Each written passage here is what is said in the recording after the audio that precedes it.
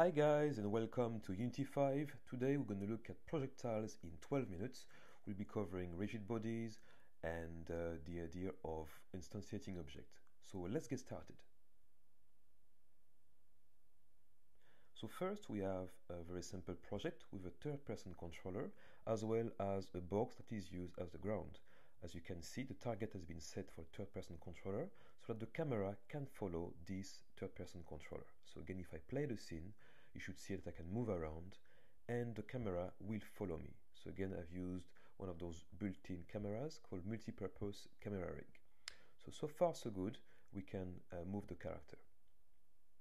Then what we will do is create a launcher. This launcher will be made of a cube. So we will rename this cube and call it launcher, and then resize it and move it to a different location in the scene. Using the move tool, again, you can use your shortcuts Q, W, E, R, or T. Once this is done, we just remove the collider so that anything that we launch from this launcher doesn't collide with it. Next, we create a sphere. The sphere will be like a template for all the projectile that we'll be throwing from the launcher. So again, we just create a sphere and resize it on the X, Y, and Z axis, about 0.2.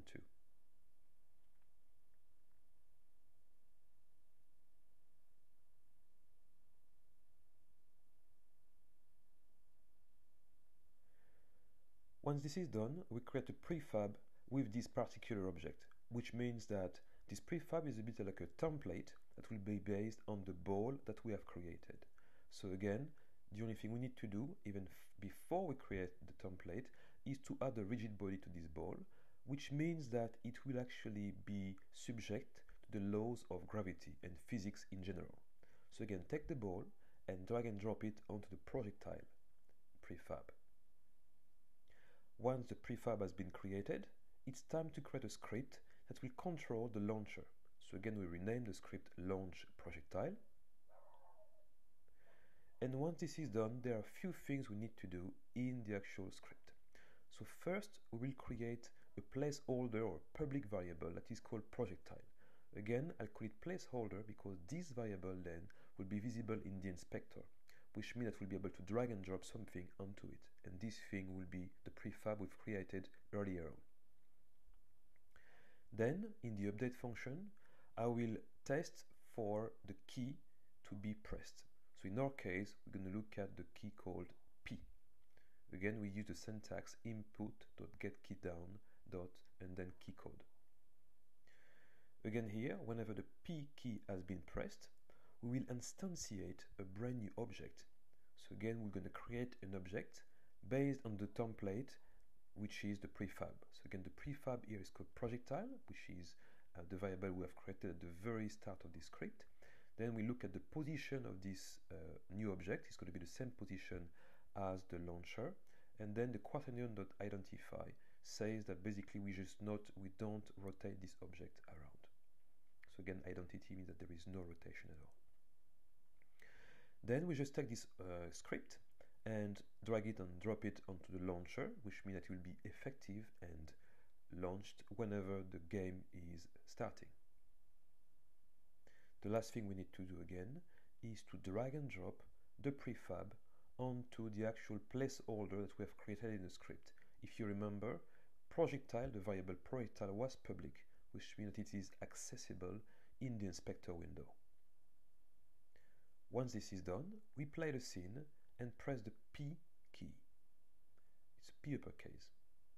As I do so, you will see a few of these balls instantiated. You can see that they actually follow the laws of physics, actually subject to gravity, and again, the different copies appeared in the inspector.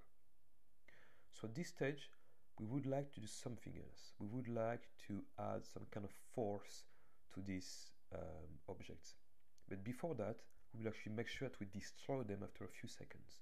So again, what we do is we use the command destroy to destroy this object after 3 seconds. Again, if I play my scene, you should see that as I press the P key, these objects are created. So we'll actually pile up on top of each other. and then be destroyed automatically after 3 seconds. So 1, 2, 3, and they start to disappear. Okay, you can see that in the hierarchy window as well. So again, I'm going to create more, and then they disappear automatically. So again, this is just to make sure that the scene is not overcrowded with objects.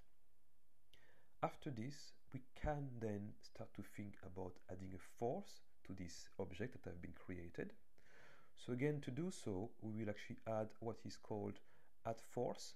The idea of add force is to add a force to an object which has a rigid body, and this object will be subject to a force in a particular direction, and in our example we used the forward direction multiplied by a specific scaling factor.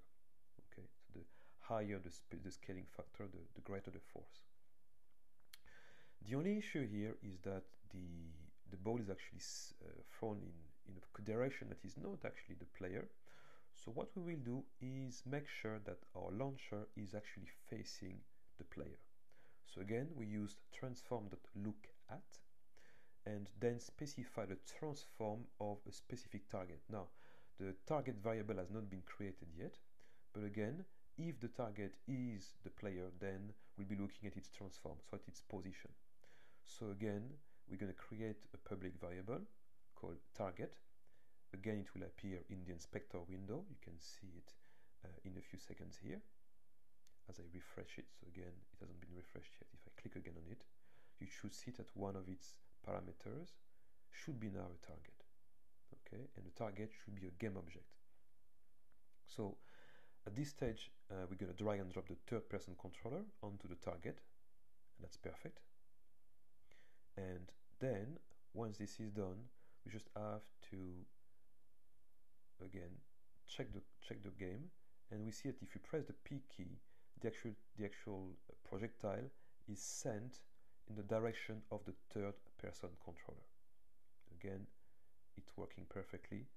The only issue here, I suppose, is that the actual projectile has not enough force. So the force applied to the projectile is not great enough. So again, we're going to change that to 1000. And what we will also do is create what is called a timer. So again, what we will do is make sure that the actual projectile is fired repeatedly.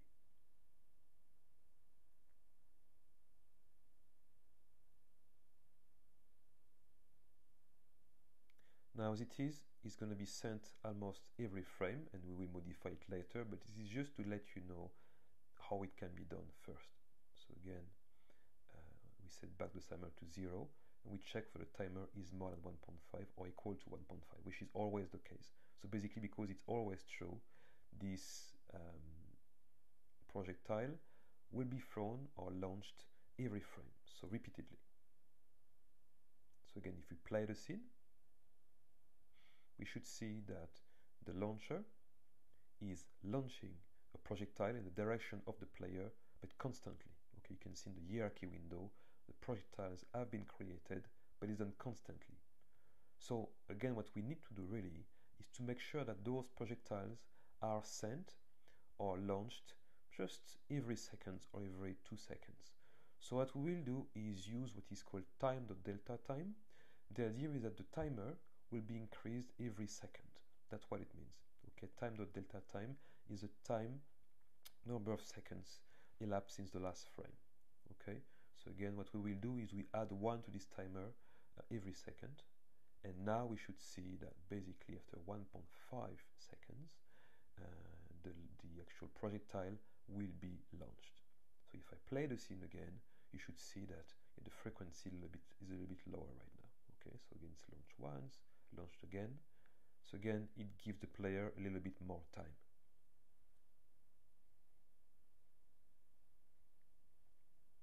So now we have seen that the scene is working pretty well. So what we need to do is there are a few more things we could do. We could add an explosion, for instance, whenever there is an impact between the projectile and another object. But even before that, what I'm doing is just duplicating the launchers, just to show you that after creating one, you can duplicate it very easily and make the game a little bit more difficult. So again, if I play the scene right now, you can see that all three launchers are throwing projectiles at my player. And again, it's just a matter of duplicating the very first launcher. So we can see that this is working perfectly. And the last thing I need to do now is really to look at explosions. So again, just to jazz up a little bit my game. So what we will do is create a brand new script. And this script will be called collision, and let me check. Collision from projectile. So this script will be used to detect collision between the projectile and other objects, and part of the thing that it will do, it will try to instantiate an explosion wherever the collision has occurred. So we're going to create a public variable called explosion. The type is GameObject, which means again that whenever this script has been added to an object, this variable will be accessible from the inspector window. Then we create a function called onCollisionEnter. So this function, which is a built-in function, is called whenever a collision is detected between the object to which this script is linked and a different object. So again, this whenever the collision is detected, this function will return a variable called collision, and this variable will actually include elements or information about the collision, including the actual game object involved in the collision. So for this purpose, what we will do just is to instantiate an object called explosion, and again we'll instantiate this object at the same position as the object, which is the projectile. And again, we're going to use quaternion.identity to say that we don't need to rotate this new object. Okay, so again, this is done. We're just going to instantiate this object. Again, it's called explosion, so it's going to be based on the variable explosion, which is a public variable. So again, because this is a placeholder, we need to add something to this field. So again, what we will do is create a brand new prefab. Actually, we're going to use a prefab called explosion after dragging and dropping this script to the ball, and then dragging this ball again to the projectile. So again, what we've done is we've updated the actual prefab. Okay, so you're going to update the object in the hierarchy, then update the prefab.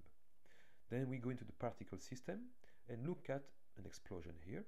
So again, we go back to the ball, we looked at the placeholder called explosion, and drag and drop this prefab on this explosion, which means that whenever an explosion, whenever a collision occurs, an explosion, or the prefab explosion, will be instantiated. So again, we update the prefab there, because we have changed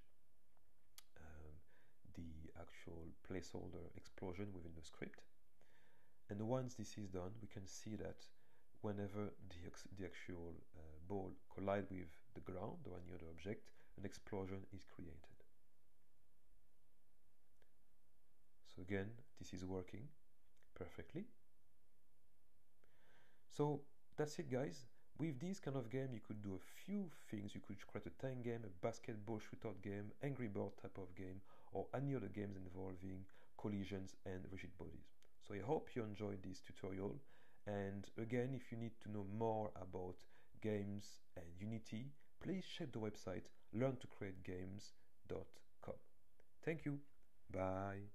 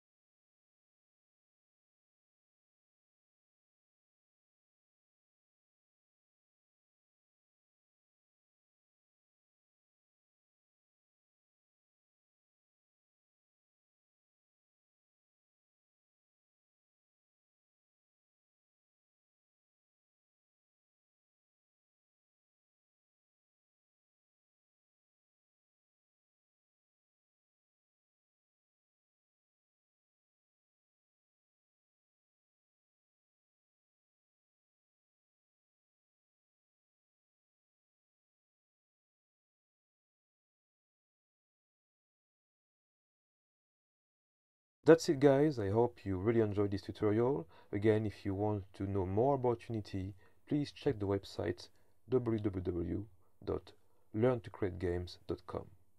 See you. Bye.